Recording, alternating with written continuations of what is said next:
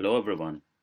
In this tutorial, we will use additional JQL operators and keywords to write more powerful queries. So let's get started. Go to Issues, click on Search for Issues, and switch to Advanced Search. Alright, so the first operator that we want to look is in. So in is nothing, but it is an operator that compares field with value in the list.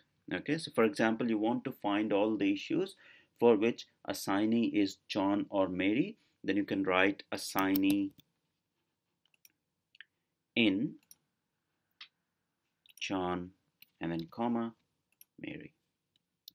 Okay, and you see a little tick here, the green tick, that means the syntax of your query is correct and it will return the correct results. Okay, now the second operator that we want to cover is not in. So not in is just opposite of in.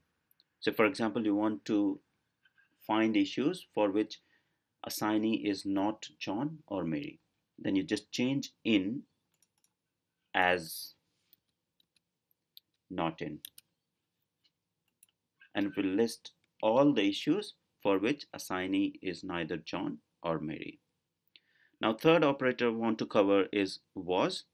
Was is used to find issues that had previous state or previous, some previous value. So for example, previous assignee or previous status.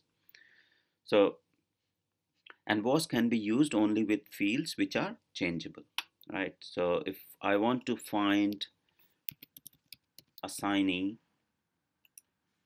was John, okay, I'll select John and then hit enter and will list all the issues for which assignee was John.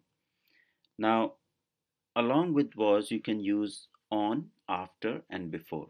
So for example, you want to find issues for which assignee was John on a particular date, then you can use on and then provide a date. So for example, I want to see what issues were assigned to John on 15th of April.